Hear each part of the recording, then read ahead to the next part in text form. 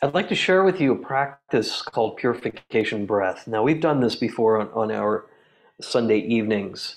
It's what's called a Tsa-Lung. Tsa-Lung literally means wind exercise. Interestingly, the word lung in Tibetan, lung, which also means wind. I recently, just as a side note, did some more digging around the common roots of these languages, that Sanskrit and Tibetan and English and some of the Romance languages actually share common root in the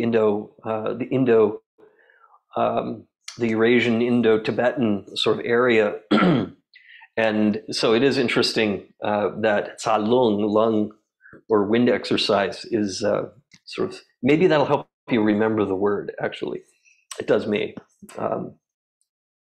Tsa-Lung, wind exercise, the notion that breathing has a purifying effect because it impacts the subtle physiology of the body. And so as we do purification breath, we're working with breath, with energy, and with the subtle energy channels that are often used in Vajrayana or in sort of the psychophysiology of these meditation practices. And it's fairly simple practice, but it helps to kind of see or know kind of what are these channels. So I'm going to show you just a quick diagram here.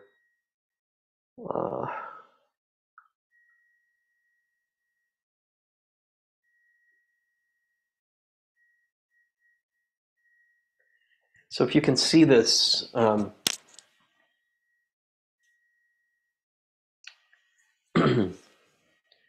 now you don't have to sit in Padmasana. This is the lotus posture with the feet like this and the mudras. You can if you like. You can try it if you're able. I've always found that very challenging to do. Since I broke my left leg when I was younger, I can't twist my foot up like that. Anyway, but you can kind of see where these two arrows are here. These are the nostrils, okay? So upon the inhale, you will breathe into these side channels, and we'll begin by doing one at a time. So often what we do is we take our thumb to the ring finger, and with that ring finger, we close off the right nostril first. And as we breathe in, we're breathing in through the left nostril, which would be this, in, up into the forehead, and then down that side of the body. So holding this closed, we're breathing in on the inhale all the way down to here, the base of the spine. Okay? And then as we exhale, we switch nostrils, same hand, and we breathe out the right nostril, the alternate side here. Okay? So that's the first one. And we do this 3 times. We breathe in, visualize the breath in, into the head and down to the base of the spine. Switch for the exhale. And as we exhale, the breath comes back up the other side and out that nostril. Okay? And I'll guide you through this practice. It's a wonderful sort of clearing practice. So we do that 3 times with each side. Then we take the other hand, in this case my left hand, and thumb at the ring finger, close off the left nostril this time. And we do it again in the opposite way. So it's similar to Nadi Shodhana, or alternate nostril breathing in yoga, but it's slightly different. This will involve breathing in through the right, down as you inhale to the base, close off the opposite, and breathe up, breathe out through the left and out through the nostril. Yeah? And then we alternate, doing it again, same way, and we do that 3 times.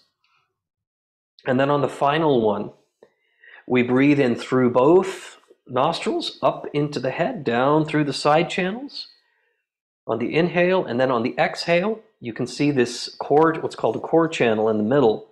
The breath on the exhale travels up, breathing out, and then out through the crown. Yeah? So both nostrils. Now, each of these has a quality.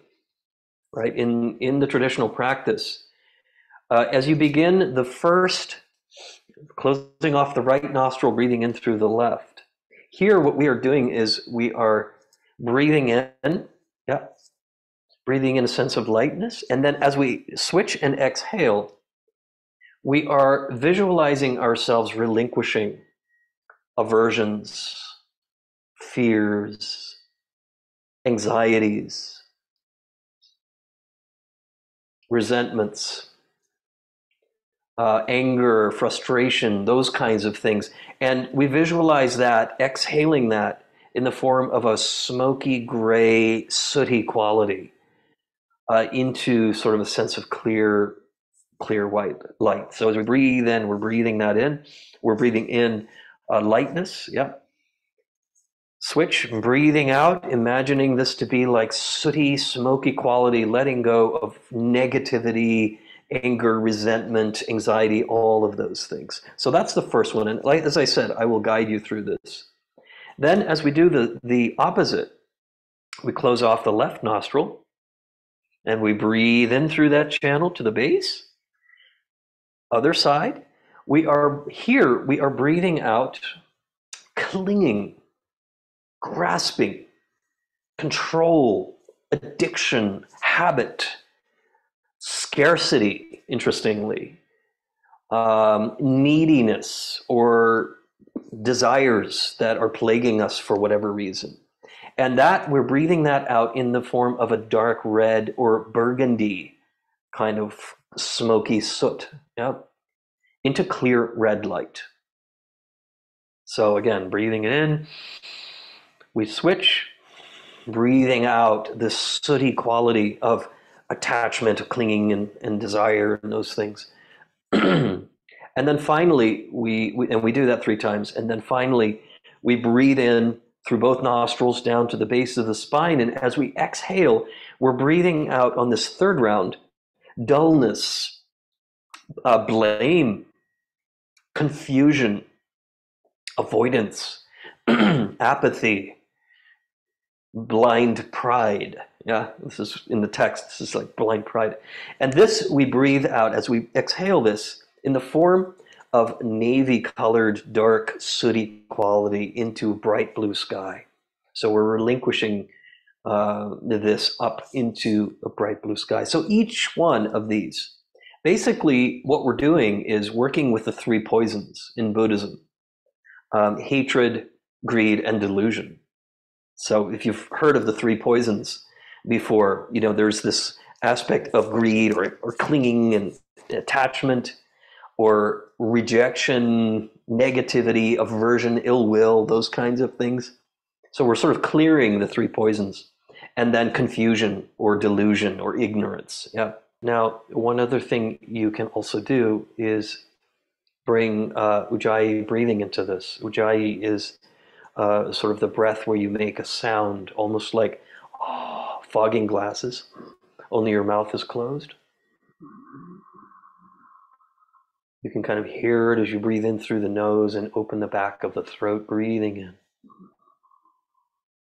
And then breathing out, same thing. This actually builds heat in the body and it actually helps with the letting go.